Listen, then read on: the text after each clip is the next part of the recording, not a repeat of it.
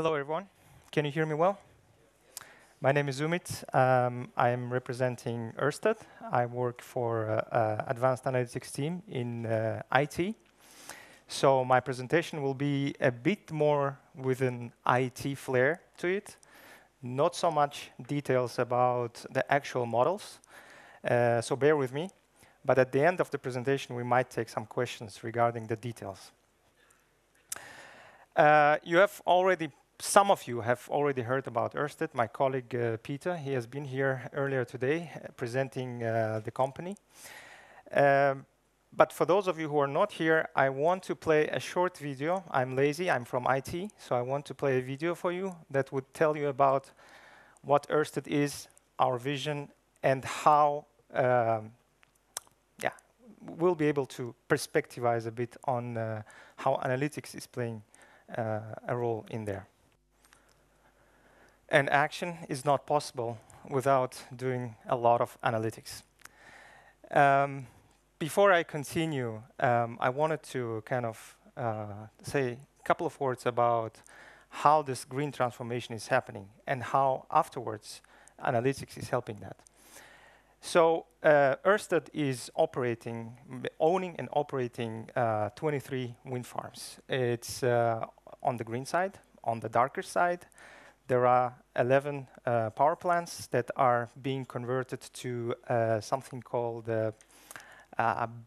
sustainable biofuel, which will lead to, in 2023, will lead to completely coal-free production of electricity in those plants. On the sales side, we maintain and operate our infrastructure, grid infrastructure.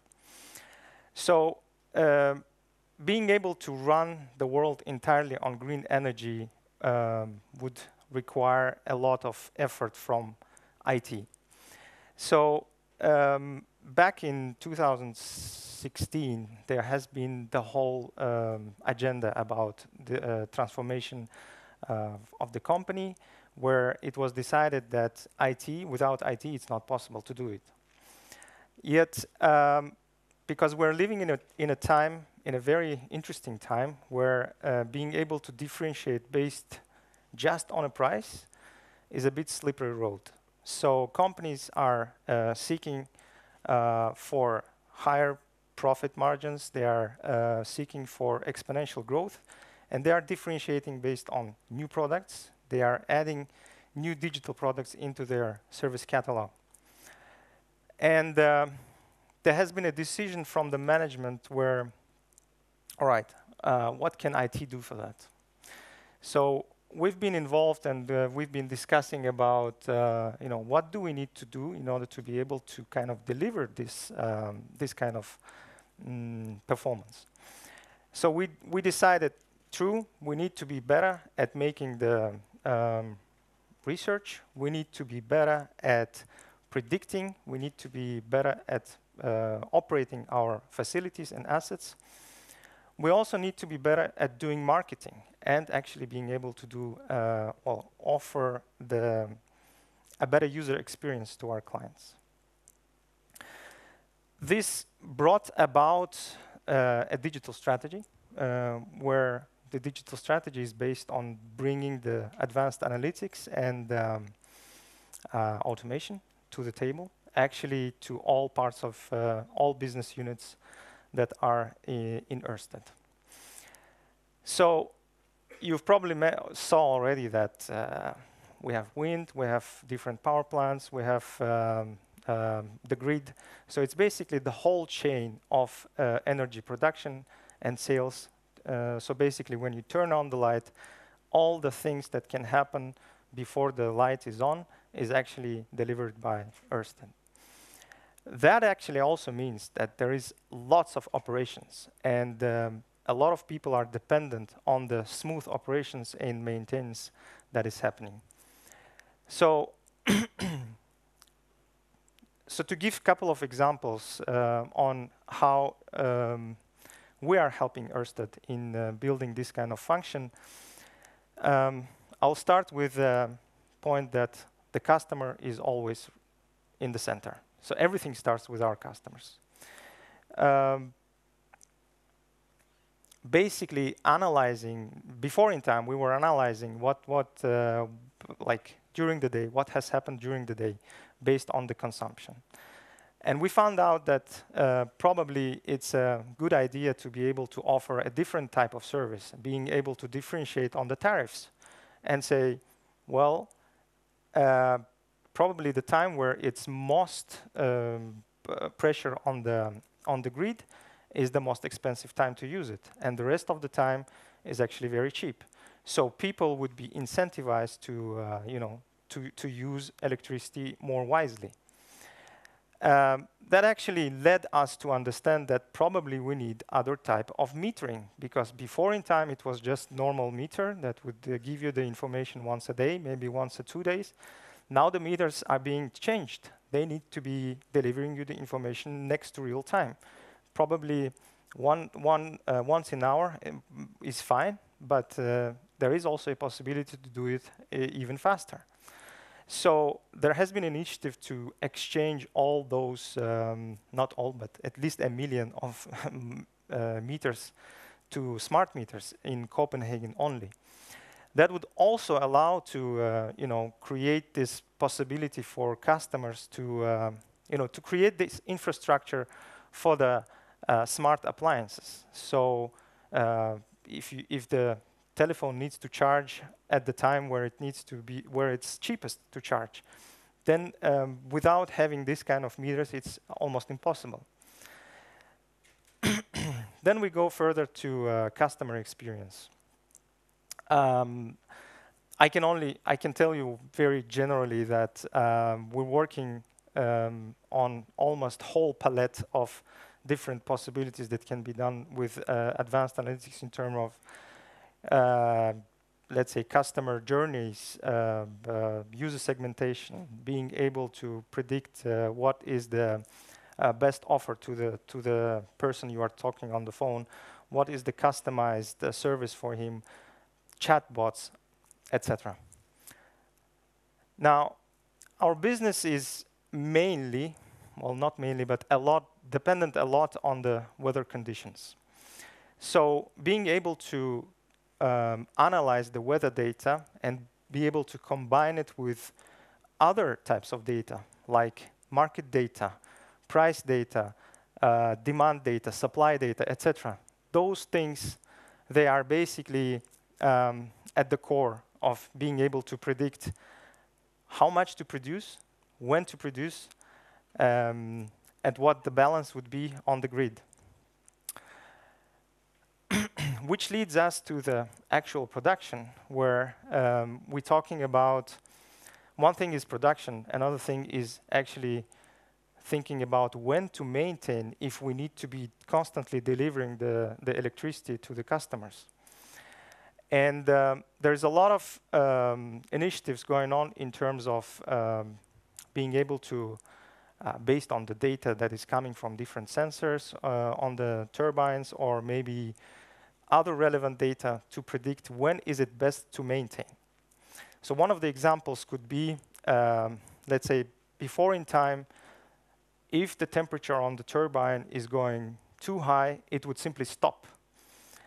Then there was an initiative group that has been analyzing that data and combining it with a predictive model that they have self-developed.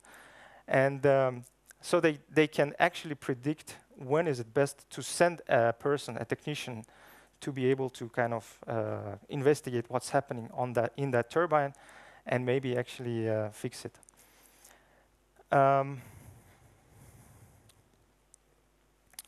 Well, that's something that is happening in the turbine. Another thing is actually everything that is lying around being able to serve the maintenance. So let's say if the weather is fine and the turbine is turning and suddenly it has stopped, before in time we would need to kind of send someone. And if the weather is too bad, right, then it's either impossible to send someone or it's too expensive. The reason is that all of our wind farms, they are basically located offshore. And offshore business is a bit different than the onshore business because you need to take into consideration too many other factors. So, for example, being able to send a ship to the wind farm would actually cost you money. But if the height of the wave on the sea is too high, then according to regulation, you are not allowed to send anyone. And that would actually mean that we would need to wait until it's allowed to sail. This is happening not only for the wind farms or offshore wind. There is a lot of work has been done in terms of actual plants, the production plants, electricity production plants. My colleague has mentioned just before that there, in some of the plants, there are still analog meters are installed, which actually makes it a bit difficult to read the data from them. But if having that data, would allow you to make even better analysis. So there is a lot of initiatives going on in terms of improving the data collection on the plants to be able to digitalize them as well. Everything that I just mentioned, this is happening on a scale where we need to operate and at the same time try to innovate and get new projects done.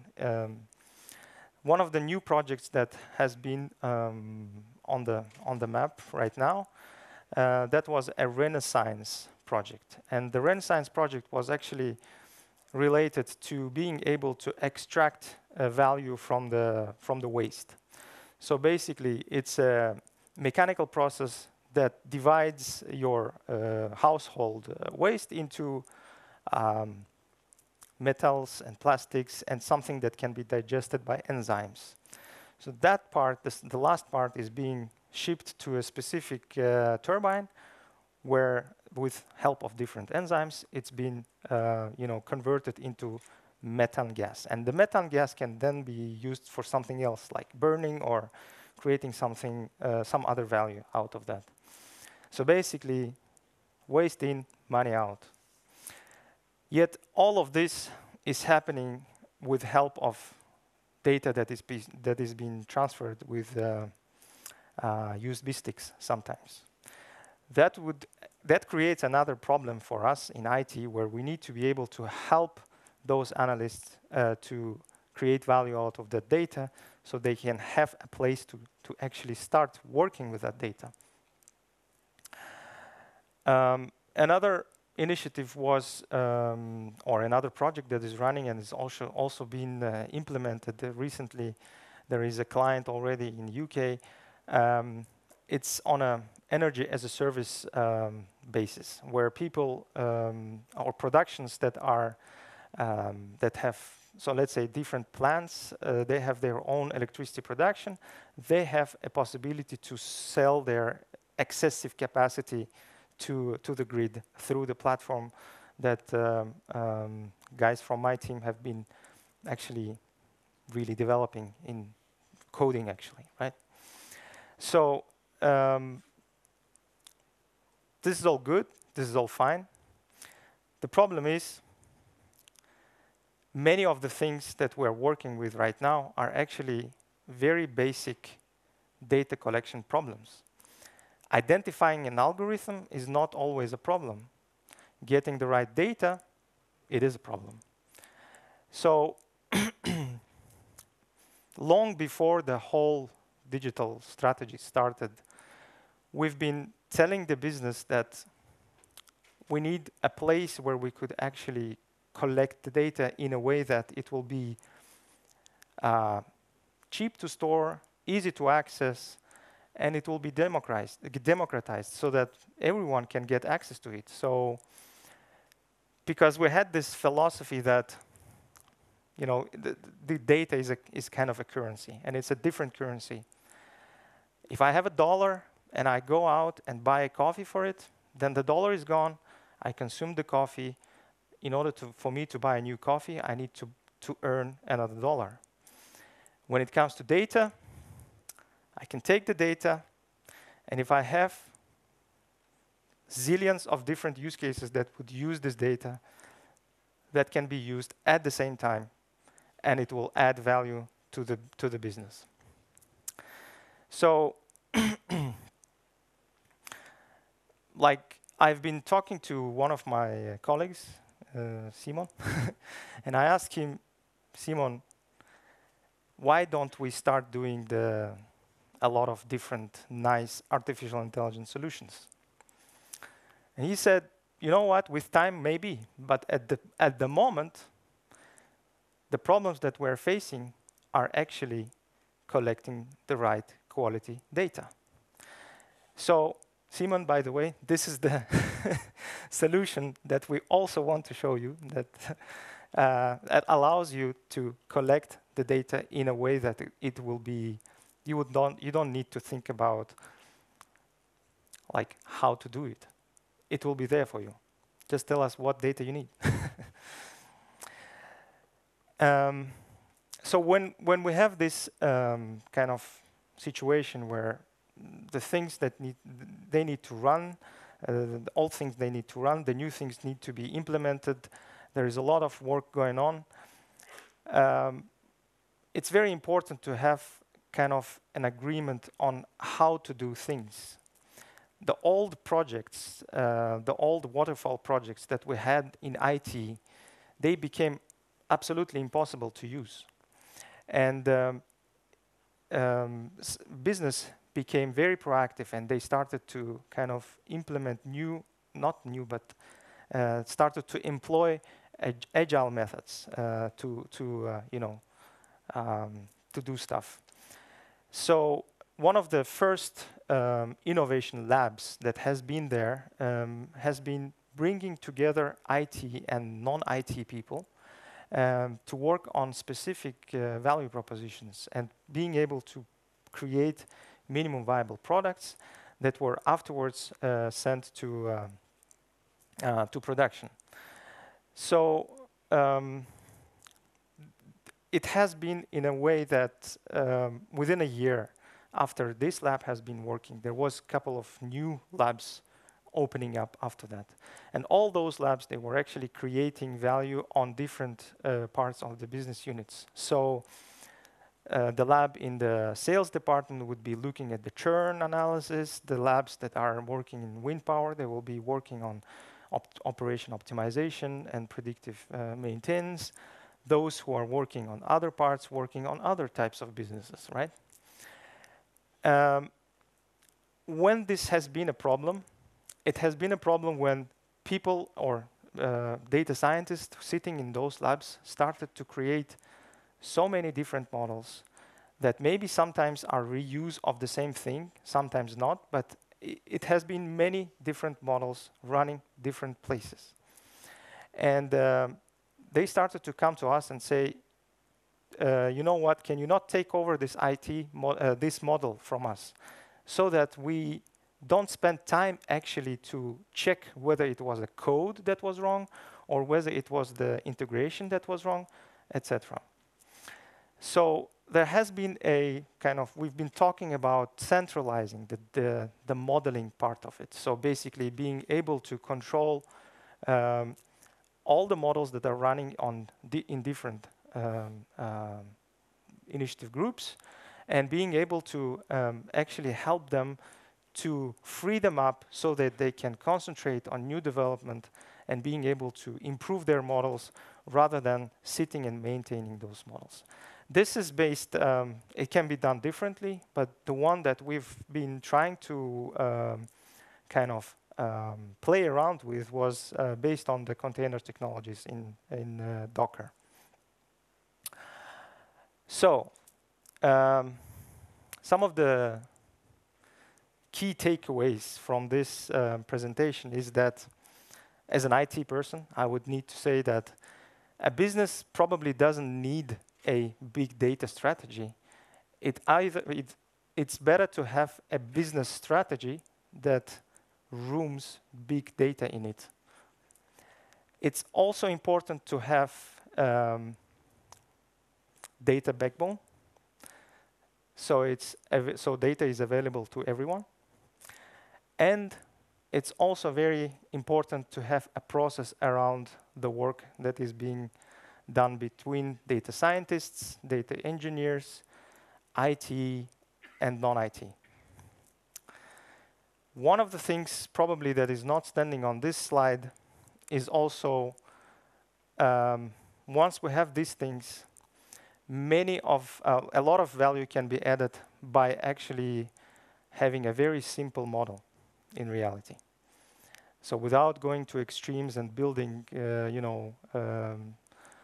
huge networks, neural networks, with having the right data, a lot of value can be added by smaller models. That's it. Thank you very much.